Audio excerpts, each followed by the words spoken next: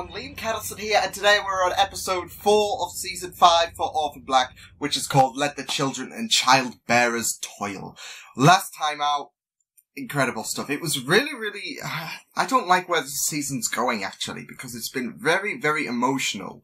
Like, the first 3 episodes have had an ounce of emotional presence. I don't know. I mean, a lot of Orphan Black episodes can deliver emotionally, but there's been some emphasis on emotion this season, especially the last 2 episodes where MK's death was very prominent, as well as the fact that they reflected on that in the last episode, of course. And, you know, you just felt so bad for Ali in the last episode, especially with how she feels. She feels useless and she wants to find her purpose, and it seems like she's left to try and find her happy zone as well. So, yeah, I'm hoping that this isn't, you know, an emotional episode, but I have also been warned, you know, just to prepare and all that. So, I think that was with MK, actually. Like, she was rising up there to be one of my favourite, clones, and then, you know, she then disappeared, and then she reappeared, and then she disappeared again, and then she appeared for that one episode to get killed off, so, yeah.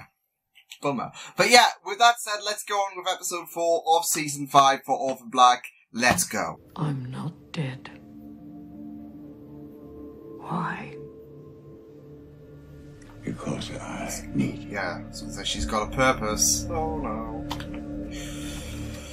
Oh boy, but I bet she wished she was now that, you know, Westmoreland's Where's Daisy? basically got big control over her. I'm just worried, oh god, there's a tooth. Hey! You shouldn't be here. Come on, Yeah, I back was to the gonna say, village. uh-oh. Hurry! Nothing? No. What the hell? Nothing! Let me go! What did she do? Hey. Ooh, this is gonna push Sarah. Was that her? Like, with the knife? I wanted to see how fast I could heal. There's that doesn't intrigue, hurt. crying out loud. Can I please go It's to still school? worrying, you're a little kid. To be fair, Upstairs, will you? don't mind, you don't you know where we keep the blame band-aid? her for Get reacting, the like whole Sarah top. reacting like that. In 1894, he disappears into the jungles of Borneo, never to be heard from again. Presumed dead, 1898. Until he re-emerges, obviously. It's all here. I cracked your email. And the window's today only. Thinking he's But been I don't through get World it. War. What's this person? I'm not a child. Stop acting like when it's not always about you. You're just... Oh! Oh my... Are you alright? Oh, so of course, sorry. of course. You're in town for... Some case studies from a book, A Place Out of Town. Let me give you a card. You know what? Don't go... No. to any trouble. Yeah, I'll let's just not. do Let's this. not. No, Let's not. take it anyway. Oh. You never know. Calm down, are we?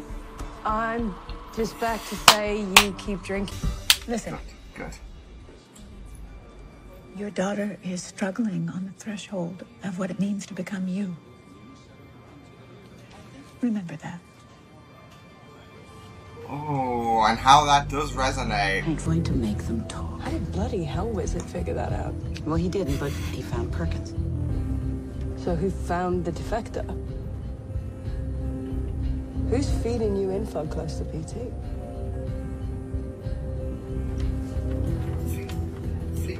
You always do this. I rarely do this. It's... All right. About time then, I'm gonna make a stop. Where? It's a convent, Mum. That is where Helena's staying at, isn't it? You're jealous. Nonsense. He's fossilized. You shouldn't be walking. Oh, how the tables have Tell me what turned. happened between you two. Years ago, he chose another path. Another scientist. Someone who was willing to do the things I wouldn't. And he let... Hey! Okay, not the welcome I was hoping for. Where's the sibling love? Oh my god. I didn't expect to see her back. I'm waiting for my cocktail. I was curious, sleeping. Shit, I thought that was. Then what? I thought that Tell was me the last we everything? saw of her. Probably not. She did shed some light on those many sisters of yours. She did not. Close. Oh. Jesus Christ, what a trip. She had no right to do that. So she's now aware. Okay. Clone, You know what? She hello. trusted me. You should share our horrors with her. God, I Get her don't in want her involved in dealing the with what we situation. did, but she will have to, you know this. And now she's more curious than ever. Wasn't a good sister to you. Yes. We tried to kill each other. No, after Siblings that. 101? I avoided you. My twin mother. Self. You scared me. Because of what you felt. Another, you know. You knew we were connected. I think this old man and Rachel, after babies, we will kill them. No, you're gonna take care of your baby. See her later. I want to see her later. Go. At them, but. Like us.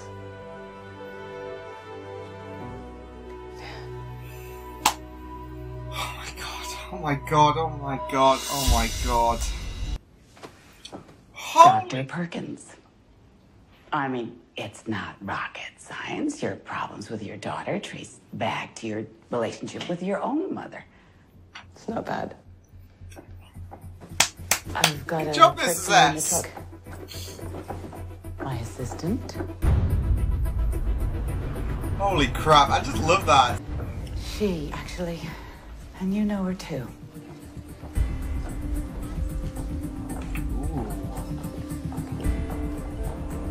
Do we know?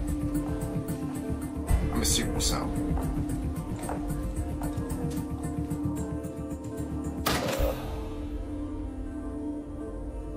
Hello, Virginia. Oh, hell no! Cody. She's This bitch! How's that, sir? She's not just a stayer, she is closely with. Now ring when it's done.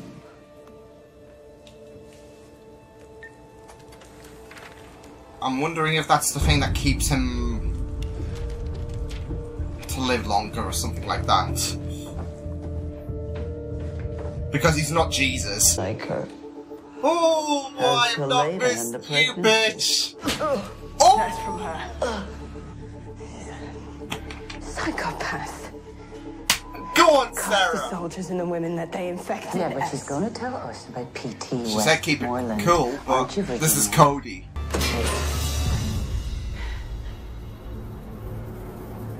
Tell us who it was. You know who put me here, Sarah. What the? Think. When Castor fell, Leda won. Susan Duncan. How did that happen? I was young. P.T. and Susan were Westmoreland's original obsession. But too many mistakes were made. The thing in the forest! Mistakes! What are you doing? Oh my god. Oh, You can't be here. You need to leave right now. Is this where he lives? well, she wasn't really being stealthy. That's Sarah's job. Who is he? Through here. Not being discreet is mud. Like, surely PT should have heard that. A child. A beautiful child.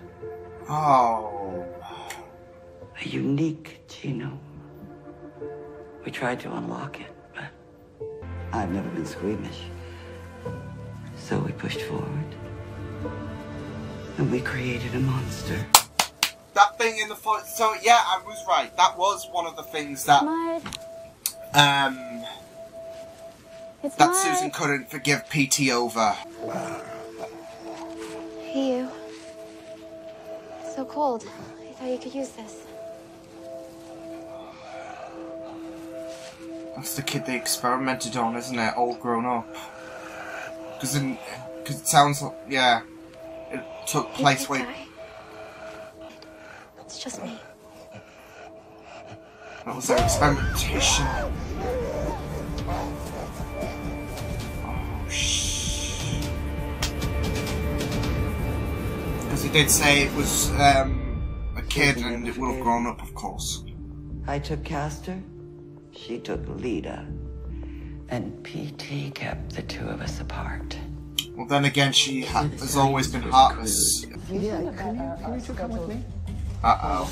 Uh-oh. Oh, shit! Oh! Yeah, this is revenge, isn't it? Oh! Gee! Yeah, we need to strap her up. At least 6 different subsidiaries of Neolution registered in Switzerland, so we start there. Follow the money. Adele needs you. You're a quick study. You're a survivor. Adele's involved in this now. Awesome. We do this as a family. Well, you are. Access to all Rachel's new data on Kira's anomaly. Very well. It means Exclusive access. Nothing hidden. No more secrets. it's a means to help for the better, isn't it? Rachel has the reins.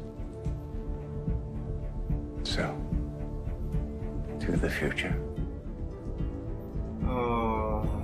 So that was quite an informative episode, especially regarding that person that attacked Sarah was actually the first, I guess, choice on the human cloning experiment, but things went a bit south and we got a bit more of a look that on, you know, what attacked Sarah, of course. To be fair, I thought it was going to be a bit more monstrous. I mean, of course, he suffered with what he's had to undergo, with the tumours, with everything. He got sick, of course, as described by Cody's description, which was a nice surprise to see as well. But yeah, it was just really, really interesting seeing her lash out, of course. And, you know, Sarah, you know, them two pummeling at each other. After the shit Cody pulled, though, she deserves more than a slap around the face. But, I hate her. I hate her after, you know, she was basically involved in Paul's death. But yeah, as I was saying, we got quite a bit of juicy information, of course. Especially with how, Susan, you know, she's no saint either, of course, with her experimentations, of course, but, you know, compared to, it's what I've imagined. I mean, compared to Cody and Westmoreland, she is really the lesser of two evils, and I've always had that kind of vibe. I mean, yes, she had that kind of sinisterism, but it all goes back to Evie, of course, when Evie drove her out. Evie took more, I guess Evie was on the Westmoreland and I guess Cody bandwagon then, cause she was taking extreme means as well. Like, she didn't really feel sympathetic to the babies, I guess, compared to my voice is over, like, this is, or Ed Casima's, about how, you know, hurtful this procedure is, witnessing it. So, Cody and Westmoreland don't really have much, I guess, sympathy, because it did explain that Susan did not approve of their, you know, rash methods, and it was just, you know, really, really interesting to, you know, pick up all of that information. I do feel like this was a really, really good info, kind of drop episode, maybe, you could describe that as. I mean, it wasn't as, you know, packed, I guess, with, I don't know how to describe it, but I mean, you know, action, we're always going to see that with Orphan Black, but, you know, it does feel different compared to the other 3 episodes, of course. Like, we were left to absorb a lot of information, especially about, you know, the past, a bit of backstory, should I say, with, Neolution, of course. And how there was that divorce, considering Susan was not really on board with Cody's actions, and, you know, we had that divorce, like, Cody was, commandeering Castor leader for, the Duncans. And I guess, you know, with Westmoreland in the helm for everything, he assigned those projects to keep them apart so there's no, like, bickering going on. You know, they answer basically to him, but, you know, we can't, it's basically, it's like a team principle in in a team sport. I'm thinking F1 because, you know, you've got Hamilton, Rosberg. I know people are probably not going to get the reference, but they had a really, really strained relationship, and there's like there's like that division, isn't there? Even though they're like one team in a sense, but yeah, it was just very, very interesting picking up everything, seeing faces as well that we never thought we'd see again. Not just Cody, but Adele, who's back. She knows everything, I guess, about, you know, the clone situation.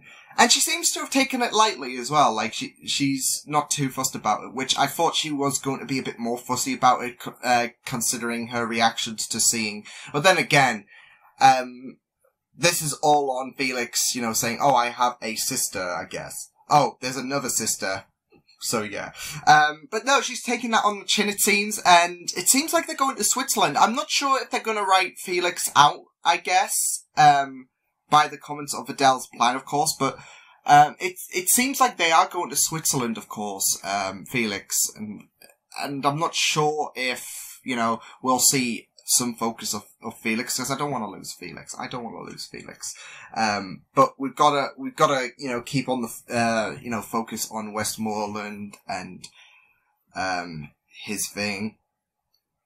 Especially now that Susan is working with him, but I guess, you know, this is all in a greater aspiration in her eyes, of course. Like, she's not, wanting this to go down the way it did with that little boy, of course, and she even said this is for us, basically, to Ira, so, which had a nice little reunion, of course.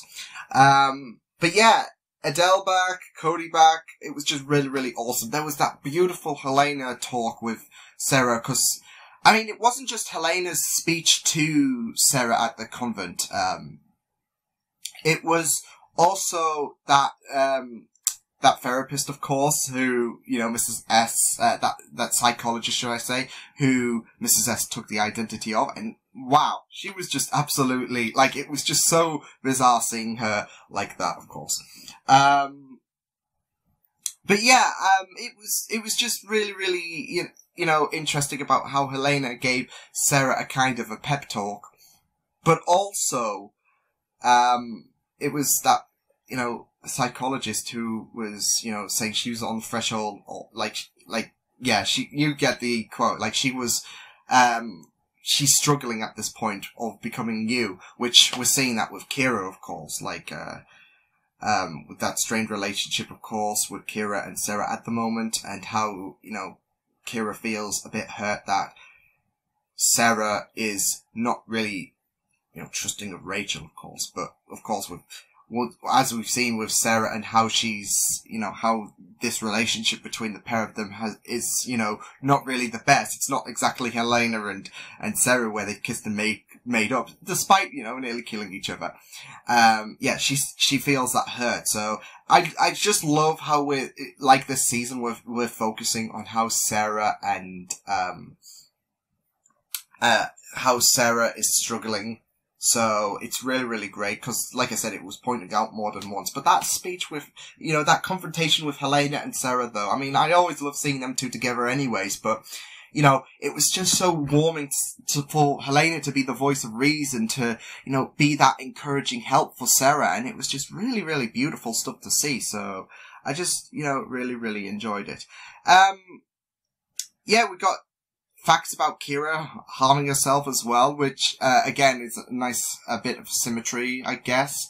But, you know, I guess Kira's purpose is more meaningful, like, discovering who she is. Like, I wanted to see if I, you know, had Wolverine abilities. All jokes aside, I am a bit worried for Kira this season, though. I mean, of course, she's trusting Rachel, which is worrying, of course, especially, if PT's plans, like, I don't know, if Kira is kind of involved, like, like, I wouldn't say, like, they're going to kidnap her, but, you know, Rachel, is taking, you know, samples and will be giving them back to her master, so, yeah, so if their plans, do involve Kira, it is a bit worrying, especially, as well as everything else, the strained relationship, the harming. It's really, really concerning, but we'll wing it. We'll wing it by the end of the season, hopefully.